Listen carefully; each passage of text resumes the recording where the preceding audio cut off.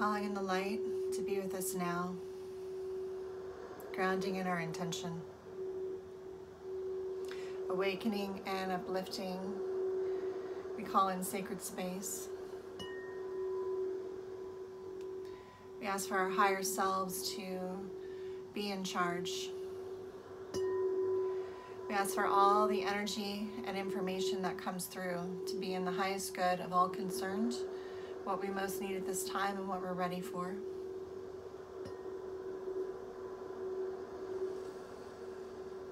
Today we're going to be working with the munay key, and we're going to be discussing the healer's rites, which is the first rite of the munay key.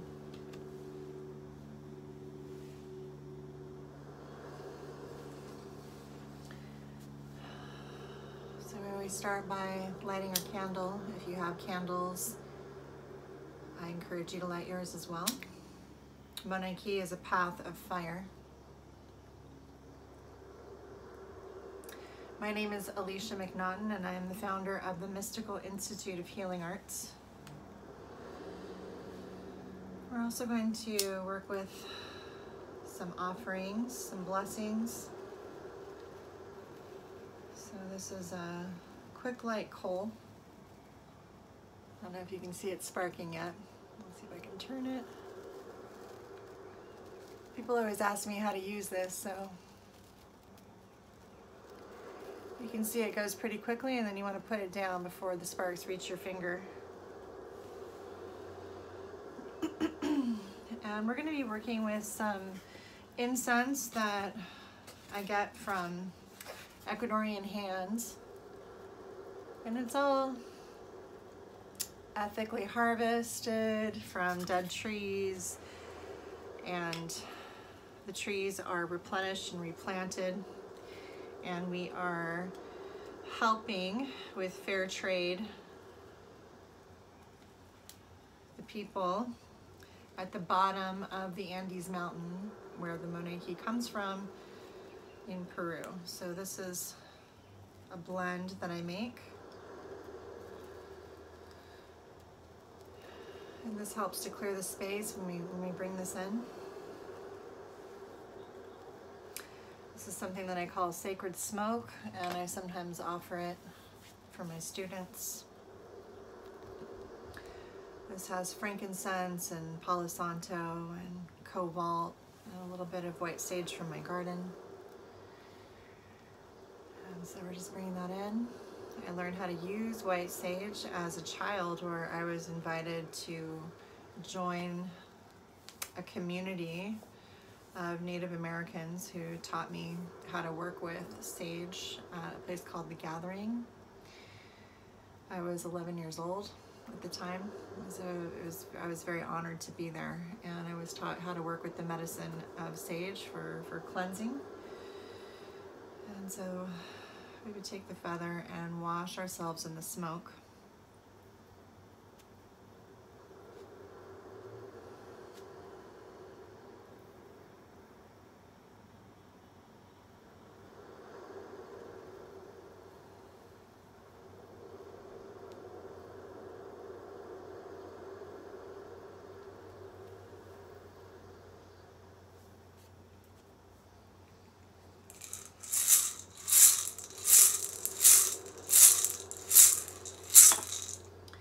To the winds of the south, a great serpent, wrap your coils of light around us. Teach us to shed the past the way that you shed your skin, to walk belly to belly on the earth of the mother. Teach us the beauty way. Aho.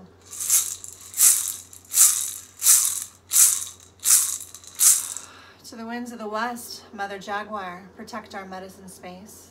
Teach us the way of peace, to live impeccably, to walk softly on earth. Show us the way beyond death. Aho.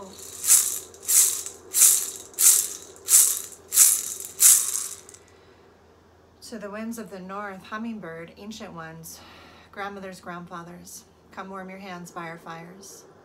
We honor those who have come before us and those who will come after us, and our children's children. Aho.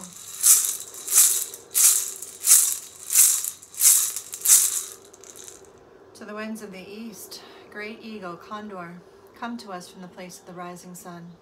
Teach us to fly wingtip to wingtip with great spirit. Teach us to fly high to mountains we only dare dream of. Protect us, keep us under your wing. Aho.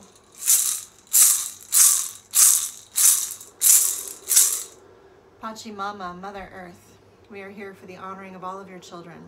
The stone people, the plant people, the four-legged, the two-legged, the creepy crawlers, the fin, the furred, the winged ones, all of our relations. Aho.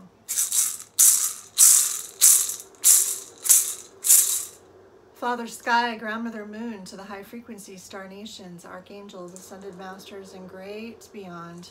Thank you so much for bringing us here and allowing us to sing the song of life. Sacred space is now open.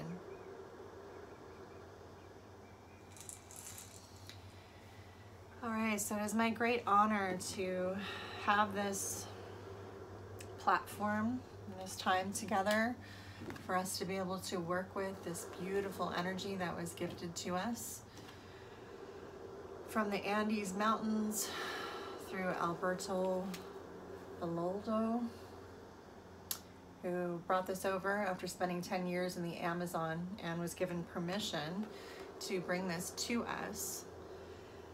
And I'll show you a picture of the mountains there and some of the sacred sites. This is Machu Picchu in Peru. And I really want to say that I'm honored that you're here and that you've answered the call of your soul to receive these transmissions, to learn about these transmissions, to be here online with me in spirit. We ask that these transmissions that are being brought forward are protective, healing, nurturing, safe. And I'm asking for them to be readily available as we are stepping up. Just as the prophecies spoke about, there's a prophecy of the ancient Americas about a period of great transformation that foretell of a new human appearing on the planet. Persons of wisdom and power who live free of fear and abide in their elemental nature, homo luminous. And that's a quote. I'm going to be reading directly from this book. You can download this from our Facebook group. And the name of our Facebook group is Monenki Rites Mystical Institute. And you'll see a picture of me there. My name's Alicia McNaughton. So you can download this entire book. All right? And then you can receive the transmissions virtually. Spirit can move with our intention directly to you and give you these transmissions. And I've experienced it online. I've also experienced it in person. And I have a lot of other mystical trainings that I'll be talking about in our school. A little background on me. So I started off as a holistic health practitioner. I hold many certificates in the arts of herbalism, in acupressure, in nutrition. And we started working with Reiki there. We started learning about 5-element theory. We started to connect with, you know, the meridian lines in the body. We started to learn about the chakras. We learned how to ground ourselves. We learned Tai Chi. We learned a lot of different base. I had a really nice base working with that medicine. And working with that medicine and being in meditation, I started to actually have visions and memories of past lifetimes as a medicine woman.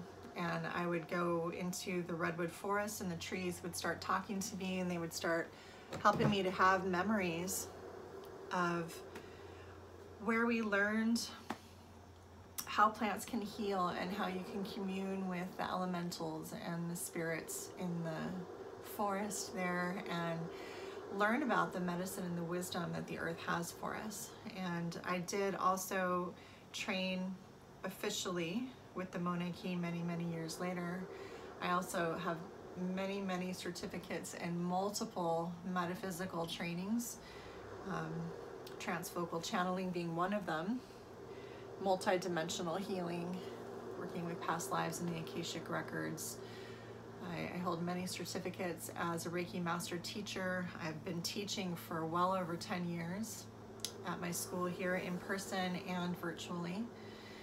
So I've acquired a lot that I want to share with people, and people ask me to share what I know with them, and this is the best way that Spirit can offer this so that it's readily available right when you need it.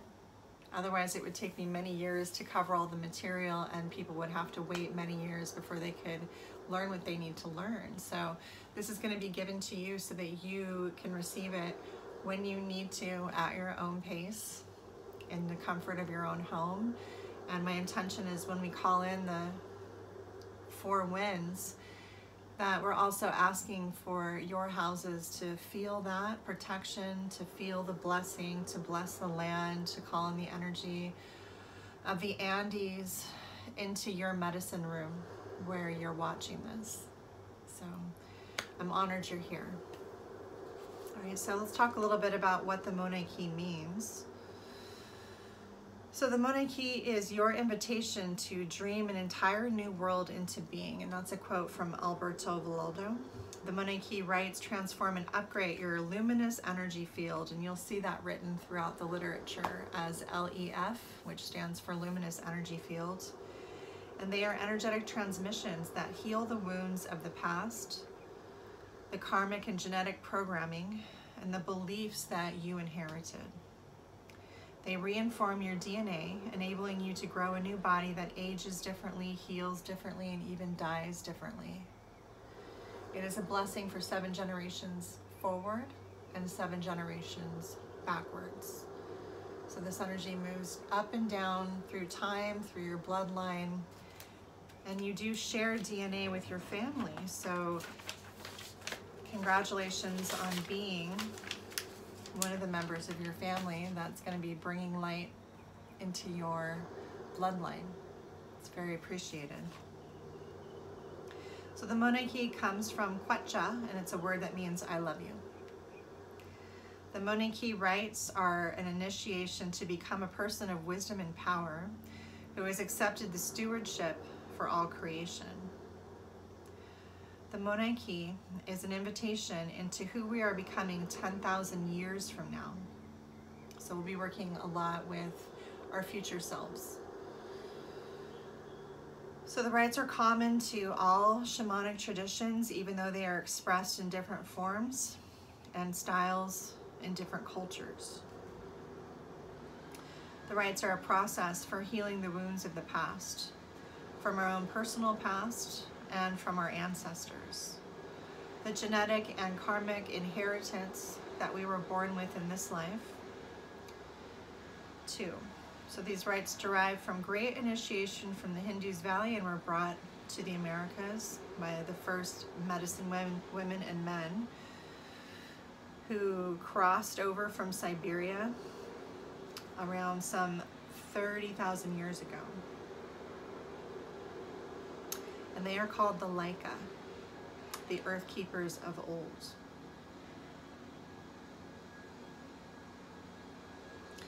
So the Laika felt that the people would come to the munay key when they were ready and felt a calling to do so. And so many of you who are here today have also felt a calling and a longing to make a difference in the world and in your life. And so I'm really, really glad that you're here. I'm really grateful that you're here. I'm really grateful that the munay key has blessed my life, my lineage. I've felt so many benefits from this. I want to give this to as many people as possible.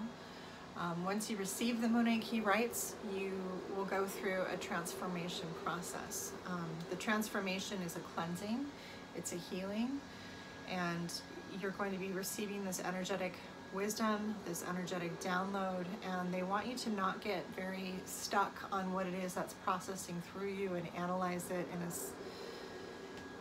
in a cognitive, therapeutic way. They want you to allow the memories and the energy to just start to move out, and for the new wisdom and the new energy and the cleaner energy to start to move into your chakras, clearing out psychic residue and sludge, and bringing in rainbow light. So when we're healed and when we are working at an optimal level, when your luminous light body, your rainbow light body is activated, you can see all of the colors of the rainbow reflected back, through your chakras being clear. When your chakras are not clear and you have psychic sludge and residue from karmic imprints and wounds and traumas and things inherited and stuff that we brought over from past lifetimes, it can show up in the energy body and the energy matrix looking gray, and it's also much cleaner for your health when we can lighten and brighten. So the munay key includes 9 shamanic rites of passage and initiation. So further classes will be offered to teach all 9 of the rites. These include the Day Keeper's rites, the Wisdom Keeper's rites, the Earth Keeper's rites, the Star Keeper's rite, the Creator's rite. There's also a Seer's rite. There's the Protective Bands of Power and the Harmony rites. And when the men were working with Alberto Villaldo, that's what they were teaching him. And when the women were working over here, they were doing the 13th rite of the womb. So that's also something that we're going to bring in. Since then, there have been other shamans after they've received the 9 initiation, which is all about the future energy and what we're bringing in, and the rites to come, have brought through more of the star rites, which will be given as well in future classes. So you want to give yourself time to integrate. Different people need different amounts of time. It depends on how much you're healing and how much you're clearing, or how used to the process of energetic cleansing you are. So there is, what we go through is this 21-day, month-long, sometimes week-long process where you receive all this light and it starts to move the energy out that needs to come out, which we become conscious of. So what was stuffed and compartmentalized is now reaching the surface, and we're becoming more aware of what we've been holding on to. And during that process, our bodies need a lot of water. We need to eat alkaline foods.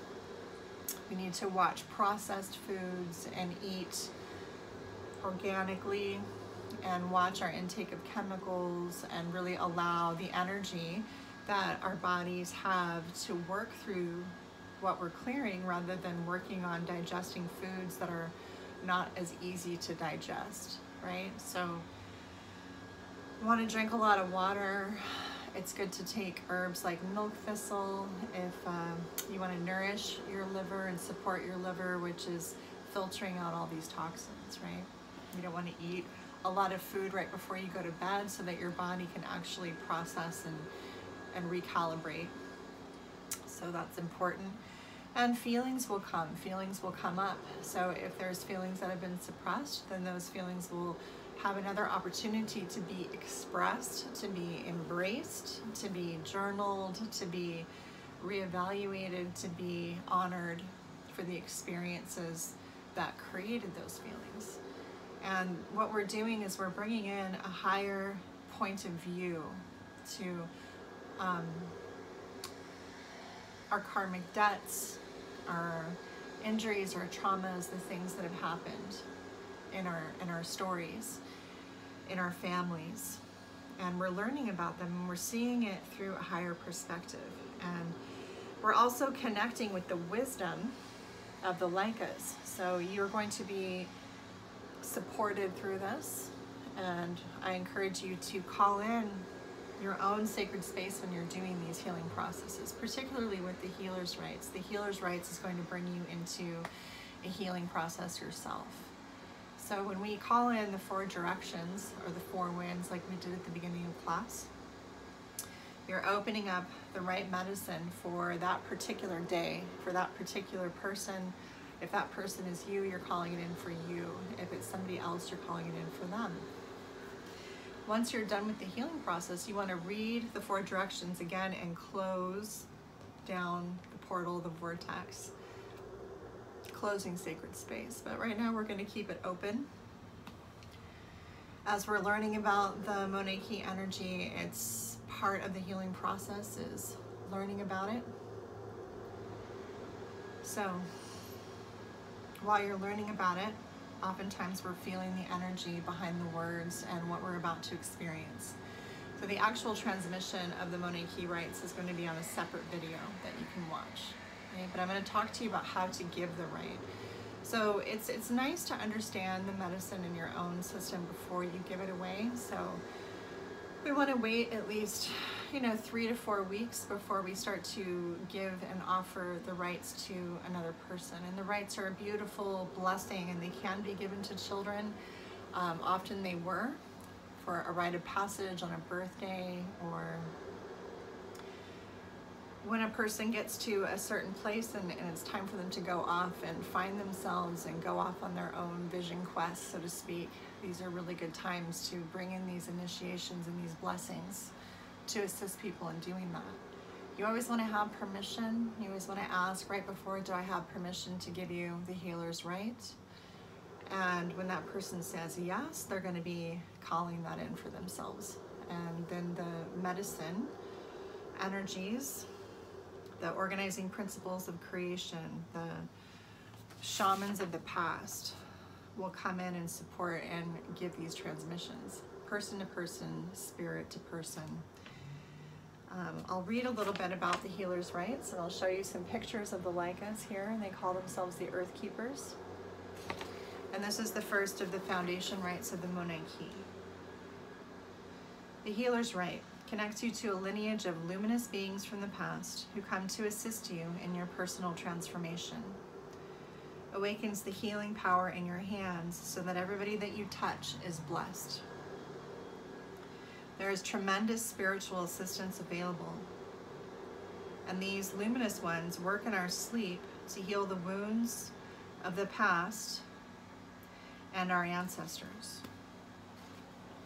I've given these to many people, and as a clairvoyant, I have the privilege and the blessing to see these different groups of ancestors come in depending on your soul history, and it's a really beautiful thing to witness. I've seen spirit friends of theirs who need to come in and experience the medicine that are in their direct lineage. I've seen past lifetimes of people who have history with working with shamanic medicine and different forms of healing work and different sacred sites around the world that are connected to them. It's always slightly different, and then I always definitely see the Monenki tribe that are holding space for what they call the shamans of the West, that they want to give this to so that we can have an awakening over here. And they've been holding this medicine sacred there and holding space for this to happen. They want this to happen. They simply ask that we don't charge for the rite specifically. It's okay to charge for your counseling, for your time, for rent, for video equipment, things like that. But the rites themselves are given freely, and that's their request. And there's interesting ways of exploring that for yourself. It's my understanding and my belief that we just have a different form of trade in modern day culture. So in particular groups where they trade, there's the shaman, there's the hunters, there's the gatherers, there's those that make the clothing, and everybody has their job, and their community comes together quite nicely, and there's a sense of community and family, and everybody's sharing, and everybody has land. That's really beautiful to be able to do things that way, right? And then there's also very famous healers who go and they travel, and when they do go and they travel and they offer their gifts freely, they are taken care of, they're offered dinner, they're given a place to sleep, things like that. There's just this beautiful way of networking, and in today's culture we use money to do that instead. So I am honoring their culture, and it was given to me. I did pay for mine, but I didn't pay a lot of money. And traditionally, when I've gone to look into studying shamanism, it was in the vicinity of $10,000. So I was so honored and grateful to be able to receive this in such a way that it was affordable and very powerful, very powerful. But I am honoring it, and I am sending you these transmissions as a blessing, as a gift, as service work, as the like is intended. And this has been a gift from them that I'm privileged to just allow you to experience and hold space for, right? And these gifts come from spirit. So, all right. We're going to talk a little bit about some of the tools that are important to have when we're doing this work. So you'll want to have a pie stone, and you can get these in the Shaman's Market. You can get these on Etsy, shamansmarket.com, etsy.com, Amazon. I've found them on Amazon. I do have some here when people do come to learn from me. You can sometimes get them from me as well at the Mystical Institute of Healing Arts, right? So this one is a form of agate. It's big enough for us to be able to see on the video, and then you'll probably want to get some type of a medicine bag to keep it in. Usually they're a little bit smaller. This one's moss agate. I have a couple of different ones that I sometimes feel called to work with, right? And this is going to represent the Taurus of the heart. So we all have this as part of our energetic anatomy. Your Taurus of your heart comes out like a donut all the way around you. And when we start to open and expand our luminous energy field, the idea is to really expand in our Taurus, right? So pie stones symbolically represent our luminous and radiant energy field. Our energy field becomes bright as we take better care of our energetic well-being by cultivating energy practices that support and sustain our inner and outer selves and our emotional and physical bodies. The circular shape of the stone also represents our original wholeness and the remembering of our wholeness. The pie stone is symbolic in many cultures, also representing the continuous evolutionary cycle of birth, life, death, and rebirth, balance, karma, and healing. It is also integral in receiving and sharing the 9 rites of the munay. So munay means love, ki means energy. So I will demonstrate what it would look like to give the rite. I'm just going to make some room here. So you can do this in a chair, you can do this seated, but what it is you're going to be sitting face to face with your protege, is what they like to call it. And I'm going to have my pie stone in my non-dominant hand when I'm doing the healer's rites. And I'm going to be sending transmissions with my dominant hand. And so the first thing that you always want to do is you always want to call in sacred space. So we called in the 4 winds at the beginning of our video here, so that's already been done. And then you want to ask your protege, do I have permission to give you the healer's rite? And you wait for an answer, and you wait for them to say yes. And every time they say yes, I see the energy and the beings coming in. It's very beautiful to watch. And then we're going to do this motion where we reach up into our 8th chakra, and they call this the Viracocha, and we open up this beautiful, bright, higher self energy and wrap it down around ourselves. This is very protective, very beautiful, higher consciousness of ourselves. Then we put a blanket of light over our protege.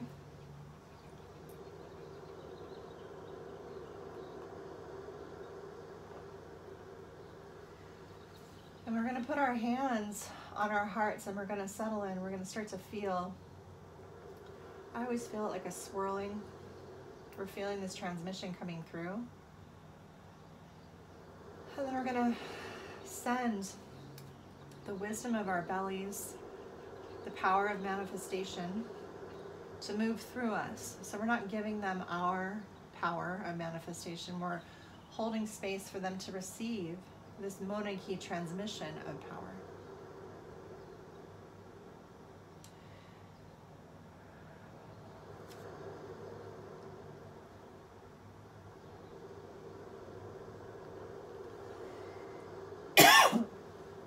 Transmissions will take approximately 30 seconds. And the transmission is going into the person's hands. So our hand is going to be over their hand.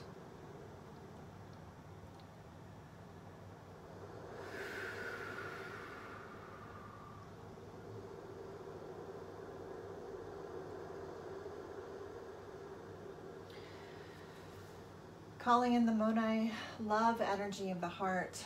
We're going to receive it first from Spirit. We're going to allow it to transmute any energy that we need to let go of, allowing our own energy to clear, moving down our grounding cord all the way down into Pachamama, Mother Earth. And when we're ready, we're going to send this love energy through our dominant hand into their hands. And you don't overthink it, you're just allowing the energy to move through. So my head is turned off and I'm just feeling this bliss, this angelic transmission of light.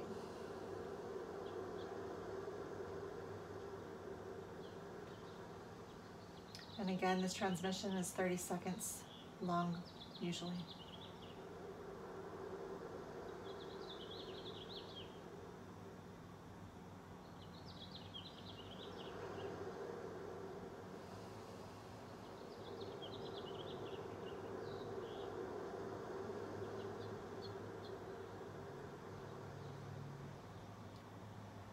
Bring your hands all the way up into our heart. We're also going to be sending in the beautiful energy of vision, of intuition, of clairvoyance, of clarity. And we're going to allow ourselves to receive it first, and then we're going to bring our hand over their hands and feel the transmission moving through us to them.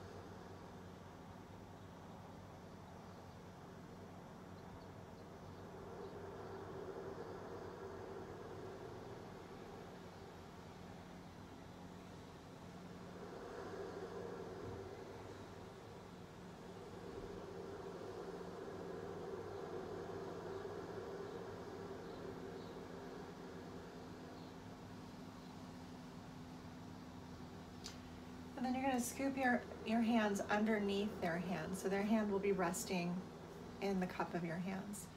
And we're going to blow the power to heal from the munay key into their hands.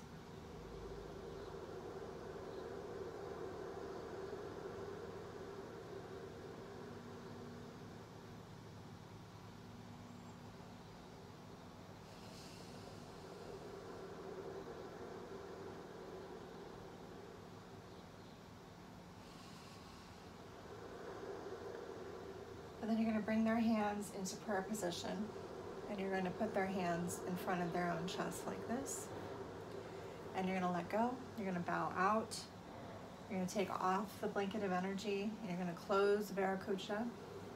And you're going to say to them, you've just been given the healer's right.